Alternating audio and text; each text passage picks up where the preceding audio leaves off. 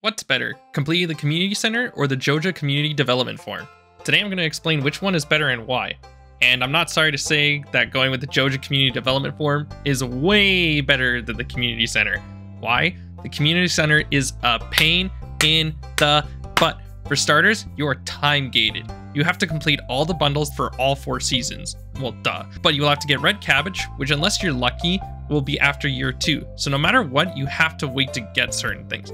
On top of that, you have to get certain animals, which can take a while, or get lucky with quality crops. So if you miss getting golden parsnips in the spring, well, looks like you're out of luck. So that brings up the question of, what do you get for completing the community center?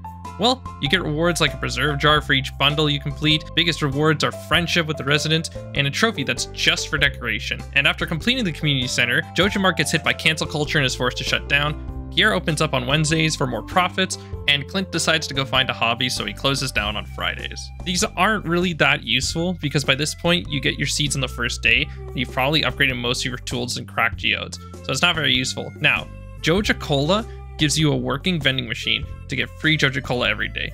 And the important part of this is that you also get to buy auto petters at Joja Mart, which is very useful considering how extremely rare they are. You can also get the movie theater for 500,000 gold, but it's not that useful. The best part about the Joja form is that you can get it as done as early as fall in year 1, if not earlier, which means you can get auto petters and access to the island super quickly if you have the right resources. Thanks for watching. If you want to see me play Stardew Valley live, come check me out on my Twitch page, and you can follow me on Twitter.